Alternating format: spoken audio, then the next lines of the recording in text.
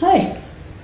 What's your name, please? My name is Jerry Brooks. And where are you from? I'm from the United States of Virginia, Charlottesville, Virginia. Very good. And what's your name and where are you from? My name is Elke, and I'm also from Charlottesville, Virginia, from home of the University of Virginia. And I'm surprised to see you here. Surprised to see you here too, Elke. We're classmates back in the States, right? That's exactly right. So, how did you get here? Well, one of our classmates, one of my classmates, Lynn Weichert, was here a year and a half ago and spoke very highly of the Keats School. So I wanted to polish my Chinese and so used my 3 weeks vacation to come here. And I've really enjoyed every moment. Well, for myself, I have tried for 10 years to come to the United States, come to China, and there were always some roadblocks. So I asked Jerry, since we are classmates, we meet each other once a week, we see each other in Chinese class, I asked him if he was interested in going to China, and he said yes. And I was just so delighted, and we just made plans, and we made it slowly but surely, and all of a sudden here we are at Keats School, and we have been here now for 3 weeks and have studied. We have had wonderful teachers and have learned so much, and we are just really totally overjoyed having been here on so many levels. Well, I agree.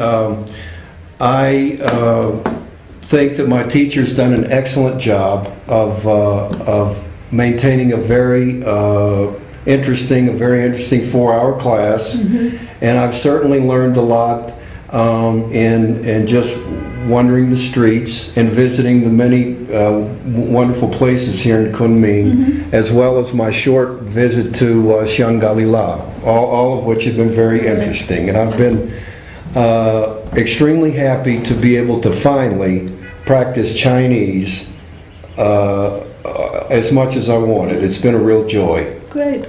Well, I had a wonderful teacher too. Her name is Li Ting, and she is a graduate student from Yunnan University. She's very smart, she's very patient, and she is very well versed on many subjects, and she has shared a lot of thoughts about that and has made these classes, which are really, I have to think, difficult on the teachers, because to stand there for 4 hours and basically lecture is a big task in itself. The other thing that I want to talk about also is about a trip that I took. The other students who are here, who are of all levels and of all ages, get together and arrange a trip to go out of town, and we went south of Kunming and we saw ethnic minorities. We saw a minority that's unique in the south of Kunming, and we had a great experience, and we were able to talk to these people, and it was very enjoyable and very unique. Great. Do you want to talk a little bit more about your teacher's teaching? Do you have? Well, my teacher actually studies methods of teaching Chinese to foreign students at Yunnan University. So she's, of course, applied many of these methods in our class, all of which I find really helpful. And I have taught Spanish in the past, and I know how difficult it is to maintain a productive, interesting class, especially for 4 hours. And I take my hat off to her. She's a wonderful teacher. Yes, I can believe it. Yes, I would agree with that. Can you elaborate maybe a little bit on some methods that she used in teaching? Maybe also they were different from the ones you are used to in the United States? Well, for example, in fact, I have an example here regarding the tones. We had one in which she put on the whiteboard, ma, ma, ma, ma. Horizontally, then there was a vertical row of ma, ma, ma, ma. So one of our methods was for me to say, for example, ma, ma, ma, ma, ma, ma, ma, ma, ma, ma. And so we worked on that at length. Sounds like you have really learned that. Yes, I have. I've learned it well. And we worked, as I said, and I even went out. She recommended that I buy a mirror so that I could purse my lips in just the right way to say E, Yeah. E. So we worked on that at length, and I finally was able to pronounce that. I know Germans and French have no trouble with that, but English speakers do. So Yes. this was a big hurdle that and we also, she would give me cards with vocabulary. For example, EDR and Shengjian, Chu, and maybe 15, and would tell me to write a story, to come up with a story using these, which was very interesting. I bet. So we had a lot of fun. It was very creative. Sounds And like you were plenty challenged. I was very challenged. I told her I wanted to be challenged, and she made sure it was a challenging class. Yes. I really enjoyed it. I was very tired after that 4-hour class, and I'm sure she was too.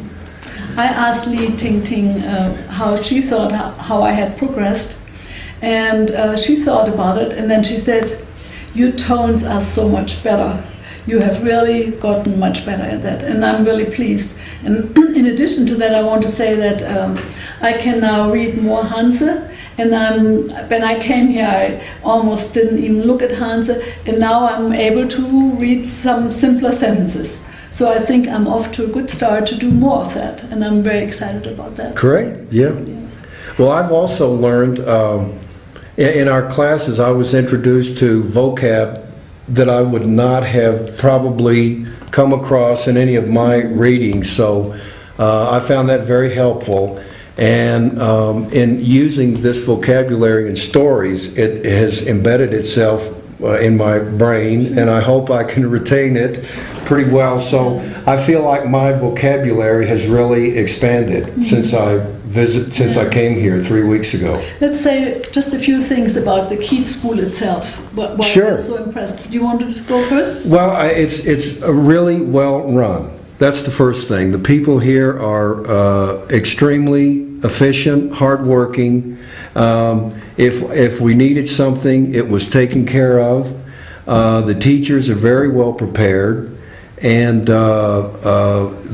the schedule flows smoothly from the time we get together for breakfast, then class, the slight break, return to class, lunch, and also the ease with which, for example, if you need help in getting tickets or whatever, the ease with which this is taken care of is also a huge plus. Right. I found the room, as I said, very comfortable, plenty of hot water, and comfortable bed. You couldn't ask for any more. But I just think it was well, I could tell from the website.